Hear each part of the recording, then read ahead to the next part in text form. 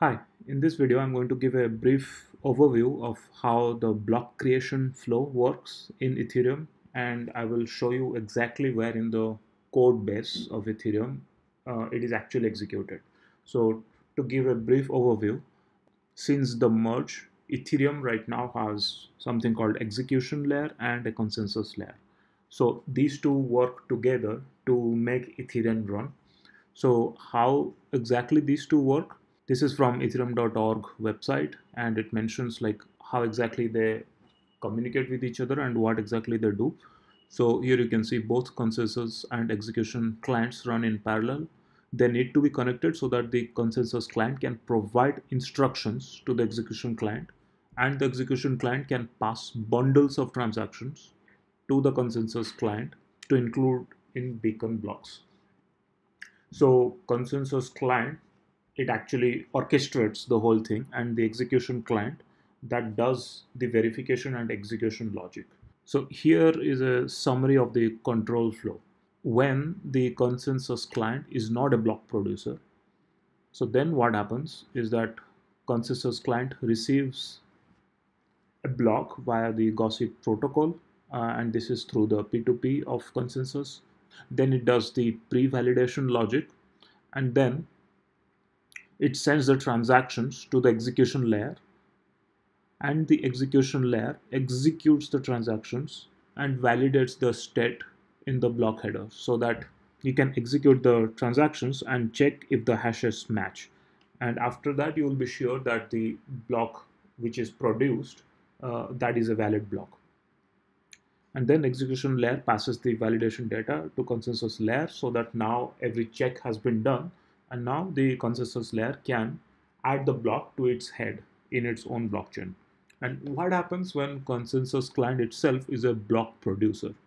Okay, so you can just validate, or you can actually create block and then propagate across the network, and all the other network participants will do the validation process. So when the consensus client is actually the block producer, then this is the flow of the things that happens. So the consensus client receives the notice that it is the next block producer. Then it calls the create block method in the execution client. So this I'm going to show where exactly it happens in the code base. So this creation of block. Okay. So what happens after that is that execution layer accesses the transaction mempool. So it has all the transaction data. It accesses that, and then it bundles the transactions into a block, executes the transaction and generates a block hash, and then the consensus client gets those and adds to it in its local blockchain as a beacon block, and then it broadcasts the block over the gossip protocol. Okay, and the other clients, when they receive, they follow the same procedure which was described here. Okay, so now I'm going to just show briefly where exactly in the code base of consensus client and execution client this block creation happens. I won't go into much more details, but I'll just show the functions and the flow of logics, just which should be just enough so that you can dive deeper into the code base. So I'm here in this case, the consensus client I'm going to use is the Prysm consensus client, and the execution client is going to be the go-ethereum execution client. Okay, so here I'm in the Prysm repository, and here we have a file called proposer.go. Okay, so here you can see, so the proposer.go is inside this beacon chain folder of Prysm consensus client, and this has this function called get beacon block. Okay, so here you can see get beacon block is called by a proposer during its assigned slot to request a block to sign by passing in the slot. So this starts the logic of creating a block, and as described before, it needs the data from the execution layer to actually build a block, right? So that logic happens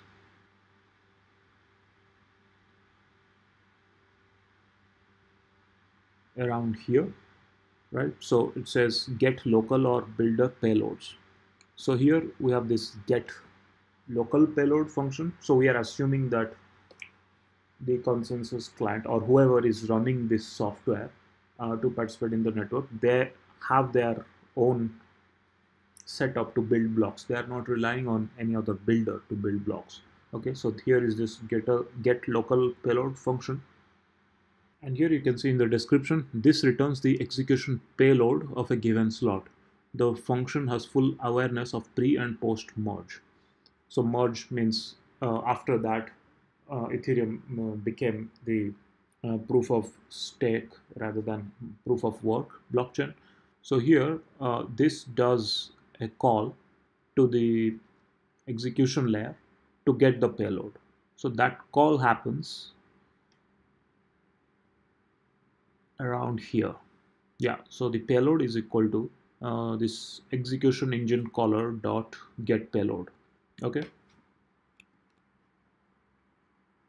So here, this is the interface definition of this get payload function. So this engine caller interface that defines a client that can interact with an Ethereum execution nodes engine service via JSON RPC. So here there is this JSON RPC call to the execution layer, and that gives back the payload. And now I'm going to show you this corresponding function in the execution layer, which is the go-ethereum codebase. So this get payload v2 in go-ethereum codebase, which exists in this path. So eth/catalyst/api.go. So here there is this consensus API struct which exposes this endpoint. So get payload v2, there is this get payload v1, v2, and in future versions there will be v3. So this is called by this consensus layer, and then this internally calls this get payload function to get the execution payload envelope. Okay, so I'm not going to go to the details of what exactly it does, but I'll just show you what kind of data it retrieves. So this is the kind of data it retrieves. So it's the block value, which is of type big int, and then execution payload, which is of type executable data. And this executable data is the data necessary to execute an execution layer payload. Okay, so this has all the information. So the obvious ones are these transactions, right? And then the parent hash, the state root, the gas limit, gas use, timestamp, base fee per gas, a block hash itself. So all this data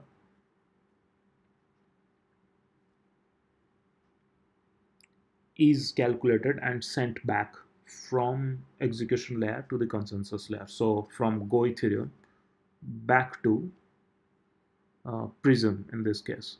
And here that we have this payload, and this payload is utilized here as local payload, and this local payload uh, is called inside this set execution data, which essentially sets the execution data for the block. Okay, and as you can see, execution data can come from local execution layer client or remote builder. And once the block has its data set, then the block and then this block is sent back as of data type generic beacon block. Okay, so this is a very brief overview of the flow of execution of how a block is created, and then later on this same block will be broadcasted across the network for other network participants to do the verification, and then eventually adding them to their own local blockchain. And this is how the blockchain grows.